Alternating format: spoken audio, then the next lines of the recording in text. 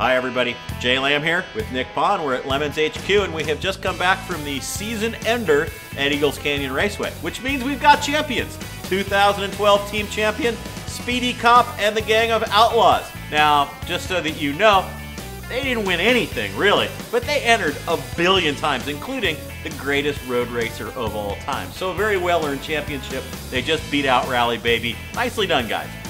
And the driver champion for 2012 employed a very similar strategy of not winning a whole lot of anything, but really just being everywhere. And this, of course, was Anton Levitt. This is his second LeMons driver title, which is quite an accomplishment. Yeah.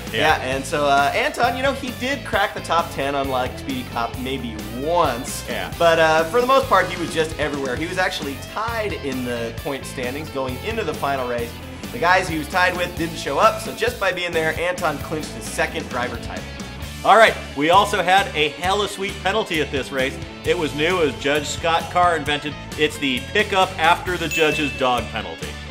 And not so great was the 22-degree temperature and ice that covered everything in the pits. That was butt terrible. That was super butt terrible. So, here you go. Here's your winners.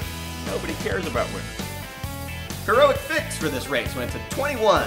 LeMons Speed in their Ford Mustang V6. I saw the photos of this fix. I had no idea what was happening. There's wire, there's a lifter, and it's all inside the engine. This is stuff with like coat hangers and plastic bags. I don't know what they were doing. I don't know what it was. The next thing I saw, it was back on the track, so that was heroic. Yeah, that was totally sweet. Not so heroic. The I Got Screwed trophy once again went to Crazy Mike. Brings his Volkswagen. It blows up. Puts another motor in his Volkswagen. That blows up like 100 feet later. Pretty standard weekend for Mike. Not a heroic fix there. He got screwed yet again. Special award for this race was the Jay's Dream Car Award, and I gotta say, fabulous. I'm on board with this so too. Fantastic. It's a V8 Ford Fairmont Futura, awesome. Yeah. They got a penalty, and we have a recurring one where you got to build a car out of cardboard, and normally you get a lame ass wheel or whatever. These guys built a totally sweet scale model of the Flintstones car, and that was incredible. That's super duper sweet. Now the judge's choice was OK Speed. Pretty much they showed up with a fantastic Hostess out of business theme on Saturday. Sunday, hey, where are those guys? Wait a minute, that's their car. They've totally redone it, different color, different approach, full Walmart theme. They were rocking it. That was totally excellent.